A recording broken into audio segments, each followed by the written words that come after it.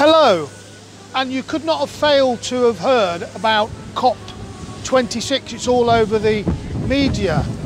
It actually stands for Conference of the Parties 26. It's the 26th gathering of world leaders to talk about climate change and the effect on Earth. Well, here in Coventry, we just want to take you through some of the steps that we're taking as a city to try and improve our climate and improve our city at the same time. We are really ahead of the game in greening up our city, in planting trees. We are, of course, looking to make many of our buildings completely sustainable and carbon free, bringing in heat source pumps, putting in solar panels, etc.